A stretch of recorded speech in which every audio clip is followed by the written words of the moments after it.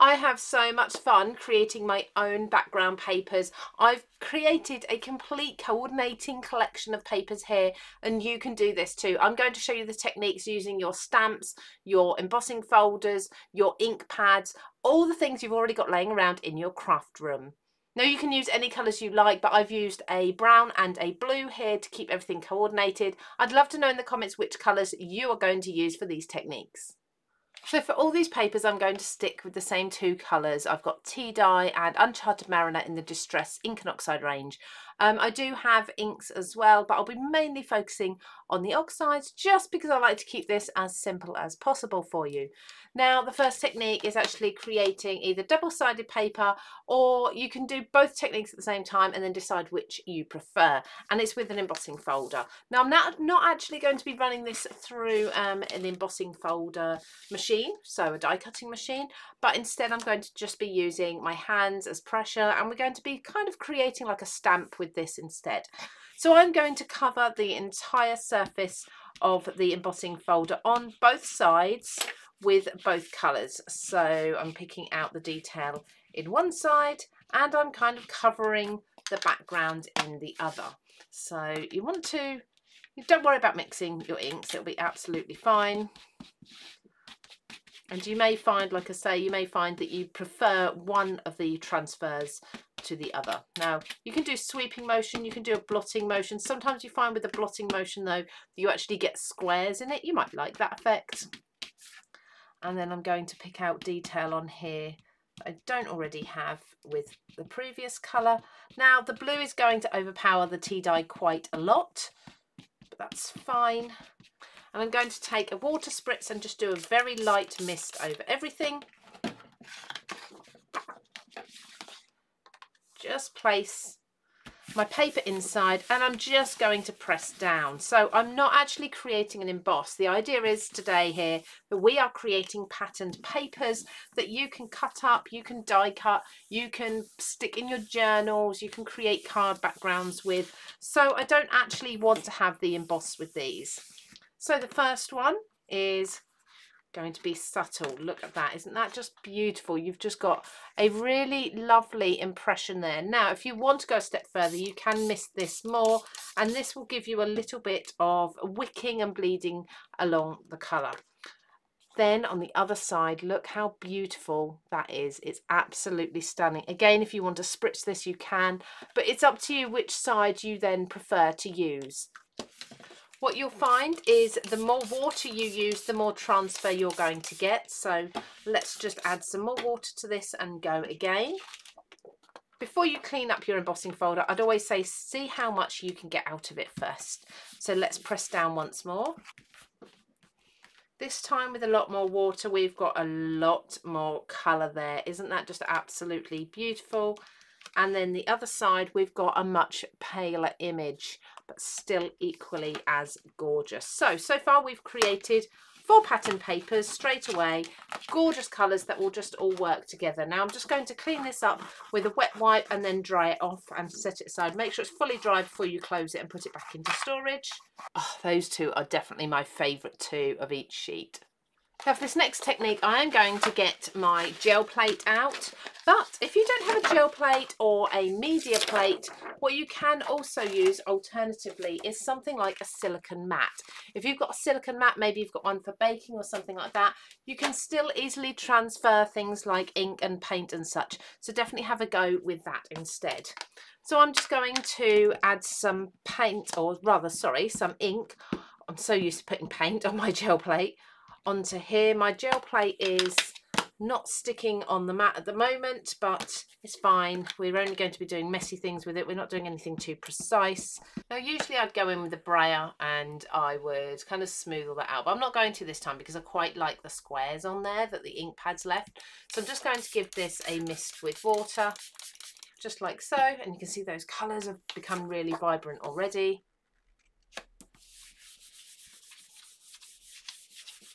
And I'm just going to pick that up. Look at that. Isn't that just absolutely beautiful? Absolutely stunning. Now, of course, you can go again. I've still got lots of ink on there and I can press this in a second time. and lift that up, and I can keep doing that until I've got no more ink left on my plate. So the next background is using a stencil, and again you can get 2 backgrounds from one stencil. So I'm going to ink all the way over this one, mostly with one colour, the blue, but I will leave some spaces to put some of the tea dye colour, the brown, in as well. Now I'm going over with a really big blending brush. This is going to help me later because it's applying lots of ink to the background of the stencil, the negative part that's not going to be used. And you can go with dark and light shades of this as well, so applying more in some areas than others. And then I'm filling in all the gaps with the tea dye colour where needed. I really love that these 2 colours together kind of make a bit of a vintage green as well. So straight away, really easy, we've got a lovely background. But on your stencil, you've then got lots of ink, so make sure you spritz that and then press that into another piece of paper to see what sort of print that you get. Once you lift it up, you should be left with a beautiful negative effect from the first image. Much paler, of course, because we watered it down, but it still looks stunning. Now, creating wood grain effect cardstock or paper is really easy with distress inks and oxide pads. You can do this with other ink pads as well, but I really love how quick and easy it is with these ones because of the width of the pad. So I'm just going to drag this down using the full sort of surface of the ink pad there, starting from over the edge and overlapping, and you can see already we've got a beautiful wood grain. Now we can leave it like that, or if you really want to coordinate, we can take the previous colour, so the tea dye that we've also been using, and put the 2 together, layering them one on top of the other. Don't worry about contaminating your ink pad surface either. You may have seen a few times where I've got blue on here. I would just rub that off onto a piece of white paper or use my blending brush to take that off. So there again, we've then got a wood grain effect paper to add to our stash with all of our other pattern papers created so far. So the next technique I always find is easier to do on a larger piece of cardstock and then cut out the bit that you prefer, the detail that you like best, because it does have unpredictable results, as do many of these techniques. But all we're going to do is scrunch up this paper, and we're going to make sure we've got lots and lots of crinkles in it. Try to do it without actually tearing the paper as well. And then once you think you've crinkled that up enough, just kind of loosely flatten it out. We don't want to completely flatten it at this stage. And then we're going to take our ink pads and we're just going to pick up the surface crinkles on here. So I'm going to do some of the deeper ones with the blue. So I'm just going to brush this over quite lightly at this stage. And see all that gorgeous texture it's picking out. And then I'm going to go in with the tea dye being the slightly lighter colour, and I'm going to press a little bit harder with this one. It doesn't matter so much if this one gets in the background because it is the lighter colour, and you kind of get a feel for how much pressure you can actually put down.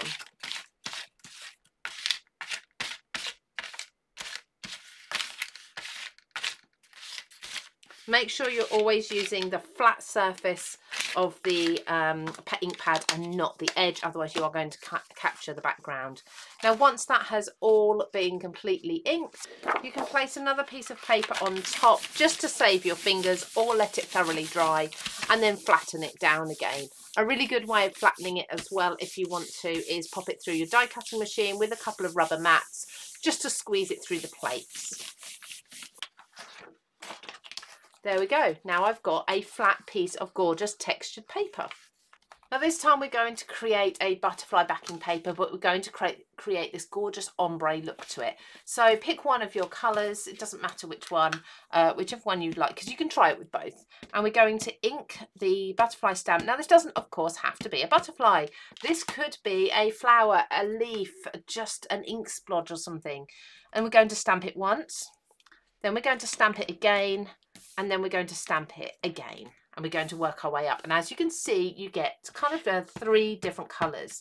So we get the first impression, second impression, and the third impression, and these are also known as generation stamps. Then we're going to do the same again near the bottom, some of the way up, and then further up the top. And we're going to keep repeating this, moving the butterfly around.